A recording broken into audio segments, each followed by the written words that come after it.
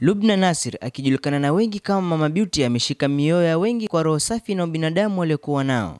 Amesaidia na kuinua watu wengi jijini Mombasa na nje ya Mombasa. Leo hii dunia nzima na haswa Kenya wanakumbwa na janga la ugonjwa virusi vya corona ama COVID-19. Mama Beauty amejitolea na kujitosa kimasomaso kama Wakenya wengine wenye roho ya utu na ubinadamu kusaidia zile familia zisizojiweza mtaani almaarufu kama street families. Aliweza kutembelea familia zilizopo Makadara grounds hapa jijini Mombasa na kupeana barakoa yani face masks, viayuzi kwa jina jingine sanitizer na vyakula vya kushikilia tumbo kwa muda mdogo. Kwanza ningependa kumshukuru Mwenyezi Mungu Subhanahu wa Ta'ala kwa hii siku ya leo kutupa uwezo ama kutuwezesha kuweza kufika hapa Makadara ground kuja kutembelea hawa masurvivor walioko hapa.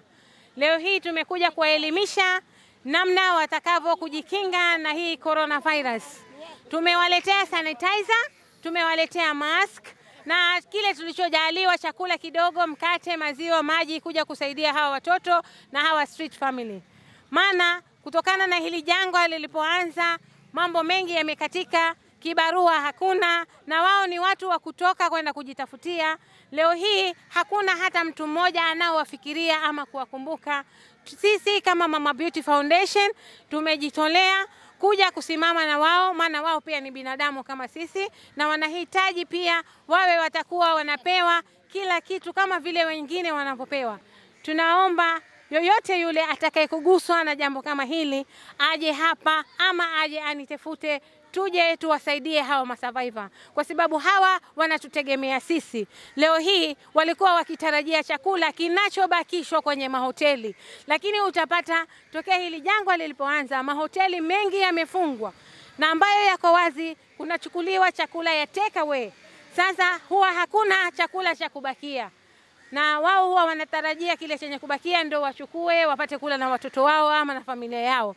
Kama hivi sasa kumetoka oda ya kuwa ikifika saa 1 kila mtu aingie ndani. Sasa nauliza hawa masurvivor waingie ndani wapi? Maana ikiwa ni huu uwanja uko open, si ndani, hatuwezi kuhesabu kama ni ndani hapa. Na watakapo kukaa mahali kama hapa lazima watakuja kusumbuliwa, waje waharasiwe na itakuwa ni kama ni maonevu kwa sababu hawana mahali pa kujikinga. Mama Beauty amemtaka gavana na serikali kwa ujumla kupiga tochi wale wa tabaka la chini iliyosathiriki na janga hili la virusi vya corona. Ineko familia zile zilizoathirika zimetoa shukrani kwa Mama Beauty Foundation kwa msaada huo, huku wakikashifu serikali ya ugatuzi kwa kuwatumia wakati wa uchaguzi na kuwasahau. Sisi tunamshukuru Mama Beauty. Mama Beauty anatukumbuka na mambo mengi. Mama Beauty anatusaidia sana.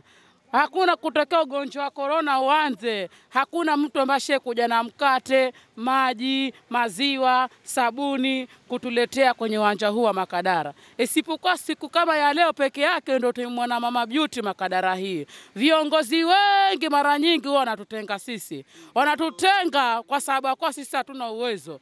Lakini mambo misaada mingine kija, ukisikia mahali katolewa pesa ni za maskini, utaona wale kubwa kubwa wote wanaandamana na sisi. Lakini kukija jambo kama la kuwa usishauri watu wote, sisi huwa tutabaguliwa. Isipokuwa Mama Beauty peke yake ndiye anatukumbuka. Mama Beauty anatukumbuka na mambo mengi. Mama Beauty atuletea unga, anatuletea nguo, atuletea kila design ya vyakula.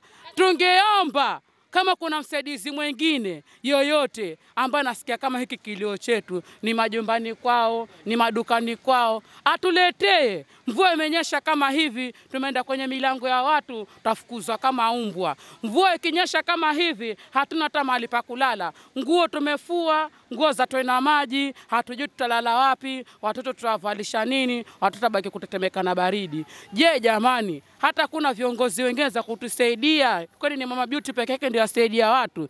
Tungeomba mtu yoyote mwenye kusikia sauti yetu, mtu mwenye nguo zake ni chakula kibichi, tunao paka masufuria ya kupikia.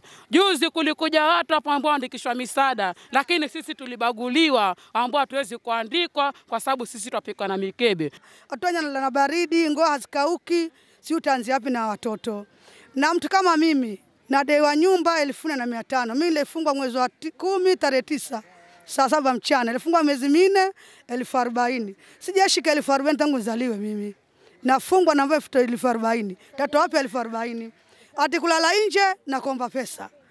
Tangu magavana waingie wote kasetu nikomba pesa toka serikali mpaka saa hii. hawakumbuki wako watatusaidia tukaganywa nyumba. Sio hivyo, ni kidogo kidogo akachukua mapeleke jela. Juzi Nasa jeta hapo akasema tuandika majina, hatukumwona mpaka leo. Ingekuwa na mpaka washika na Samira ingekuwa Afrika. Nikiripotia Tawala TV, jina langu ni Hassan Twamimu.